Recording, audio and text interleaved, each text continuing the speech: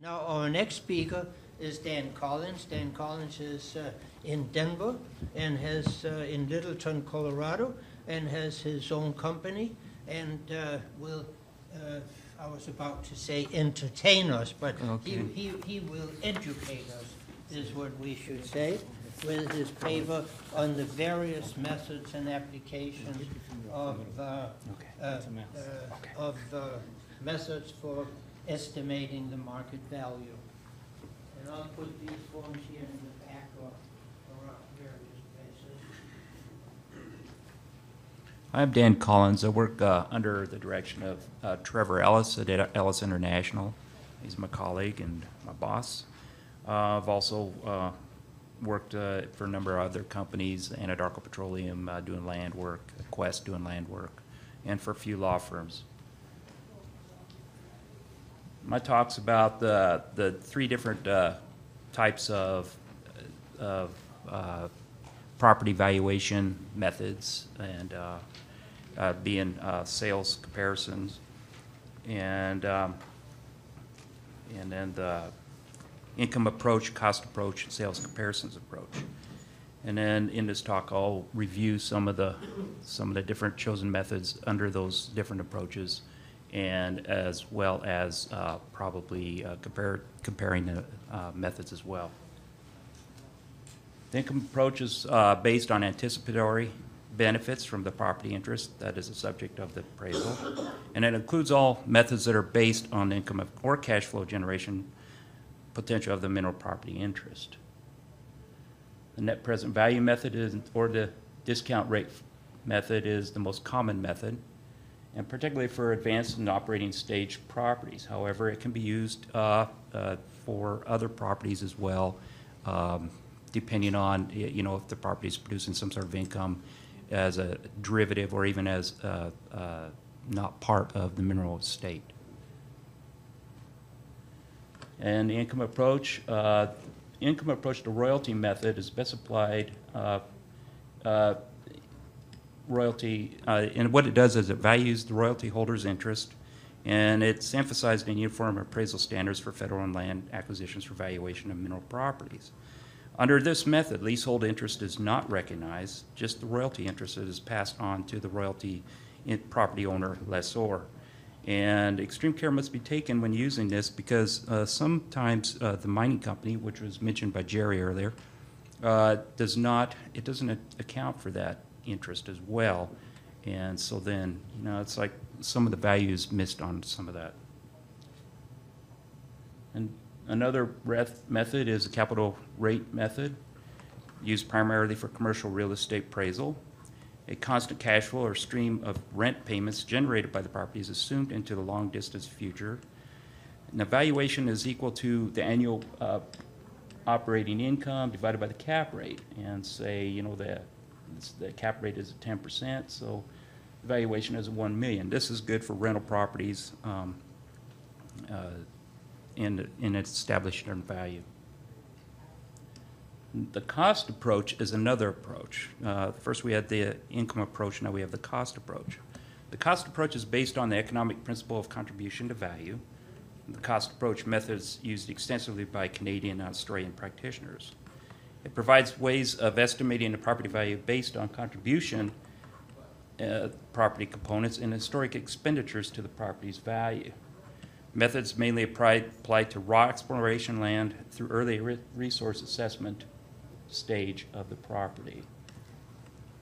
Theoretically, it employs a technique of summing up all the land and building components if used for appraising entire subject interest. For individual property components, the principal contribution states that the value of a particular component added, summed up together, measured against the terms of the contribution to the value of the whole property. So you have different components of the property, and then you figure the value of those components and then sum them to the value of the property.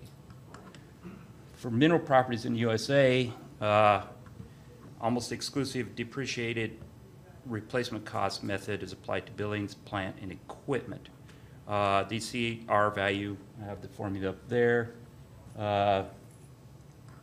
is the replacement cost, physical minus the physical depreciation, functional obsolescence, plus external obsolescence.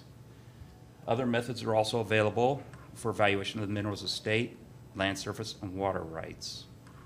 The cost approach appraisal value method is popular in Canada. And that is the, was that the, oops. Okay. Cost approach, appraisal value method is popular in Canada. And its value is equal to the effective expenditures that have already been spent on the property, plus warranted future expenditures. Care must be taken here because warranted future expenditures are not always established. I mean, you could come up with some number and it's probably not right, and therefore the value is escalated up. The exploration property is worth meaningful past exploration, and like I said, the warranted future costs, whatever they may be. So care must be taken when doing this type of method. Another approach is the Geoscience Matrix. This is where they take the unexplored claim cost and a number of other factors, location, grade, geophysical, geochemical, and times the geology factor, and they're all multiplied together to come up with some sort of point system and coming up with a value to that property. And that one I'm not too familiar with, other than just the fact that I researched it. The cost approach, the appraisal value method is, oh, okay. I'm not used to this mouse. Another approach is the MEE method, the multiples of exploration expenditure method. It's very popular in Australia, and prospective enhancement multiplier, PM, is based on the valuer's assessment of the properties prospectively to date, is applied to the relevant and past exploration expenditure on the property. The PEM range is from 0.5 to 3, so it gives a factor of a multiple of 3 times the property, or 0.5. So it's pretty well, it's popular in Australia anyway. Another cost approach method is the rural cost approach method. This one here is used with this linear equation, and the quantities already figured out, and first you sometimes do the sales comparisons approach. You come up with these values, and then as a cross-reference, what I did on a recent project is I used this formula to recalculate the value of the property using this, and using the simultaneous equations and or ratio analysis to break down or to come up with a similar or close answer to what we came up with the sales comparisons approach. And what we did is we actually found out that we were pretty darn close. The sales comparisons approach is the one I'm more familiar with, and it's the market approach. It's based on economic principle substitutions, and the methods includes direct and indirect sales comparison methods. And an indirect sales comparison procedure can have similarities to land mix adjustment procedures in rural appraisal. Most mineral appraisers have no formal training in sales comparison or adjustments. Real estate appraisers who attempt mineral property appraisals use small adjustments from 10% to 30%. Larger value adjustments, sometimes greater than 100%, are necessary for mineral property comparisons, such as tonnage and grade and risk. And adding those all together, total adjustments may be greater than 10-fold.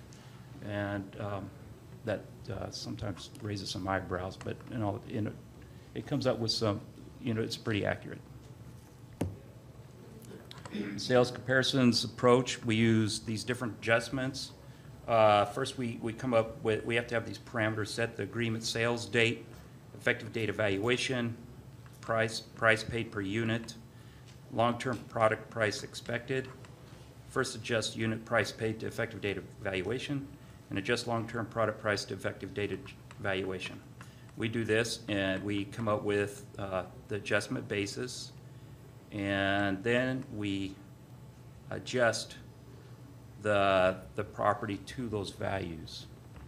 Is that right? Yeah, to the subject property. To the subject property, I'm sorry. Sales comparisons approaches, these are the the adjustment factors, deposit grade. We go through all these, figuring out different adjustments for each, up to the price of the subject property from a number of different transactions. What we do is we find several properties around the world with similar grades, similar deposit size, and then compare them to the subject property. And we come up with, this table, which I don't have with me, and we adjust percentage-wise up or down. And then when we come up with the bottom value, then we usually take the median and come up with a value for the subject property. In conclusion, mineral appraisers of real property, mineral interests have three approaches available for market value appraisal. Within the three approaches, there are many valuation methods available. No matter what stage of exploration, development, or operation of mineral property, actually a method used for many of the approaches might be useful for valuing the subject property interest. That's all I got.